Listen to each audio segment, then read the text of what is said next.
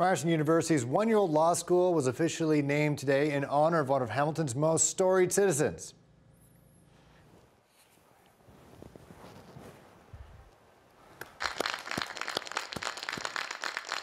Lisa Hepfer has more on why Lincoln Alexander was chosen to represent Toronto's newest law school.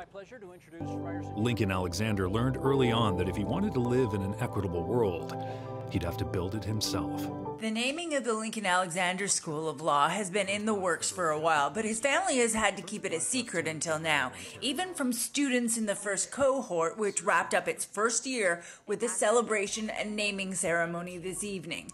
Lincoln Alexander's granddaughter knows some of the students. It's kind of a newer, progressive type of program compared to the traditional style of studying law, I think. So it kind of goes with who my grandfather was. And I think that the students feel that, and they're excited that, you know, it's kind of someone cool to name the school after. Unanimously, everyone agrees that he was a very special man.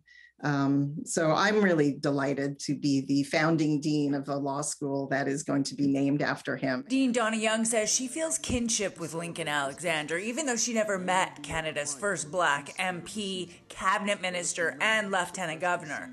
Both of them were born in Canada to Jamaican mothers, and both went to Osgoode Law School, about 50 years apart. Lincoln Alexander was a trailblazer. He tried to do things differently. And, again, exemplifying what we're trying to do at the law school. He did go to McMaster University and he studied political science there.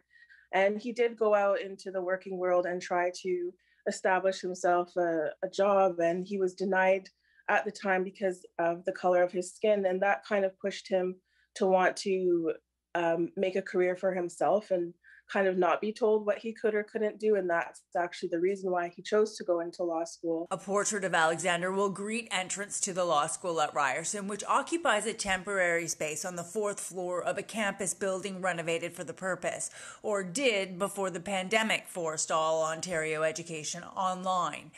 The school mandates at least half the students be from diverse backgrounds, and staff also reflect that vision.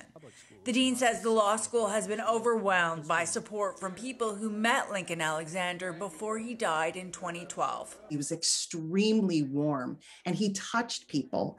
And that personal side of him, I think, is also incredibly important, because what we are trying to do at our law school is to build a culture of care and representation and respect. Next January 2022, Lincoln Alexander would have turned 100. His family says a law school legacy is a fitting way to celebrate. Lisa Hepfer, CHCH News.